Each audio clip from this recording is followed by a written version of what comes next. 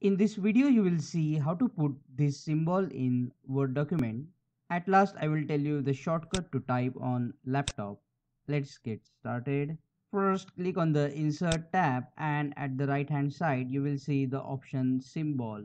Click on the drop down and click on More Symbols.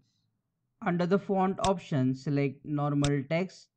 Under the subset, select Latin 1 Supplement. Scroll down a little and you will see this symbol. Just click on it and click on Insert, and for the small n with the symbol, click this small n and click Insert. Now shortcuts.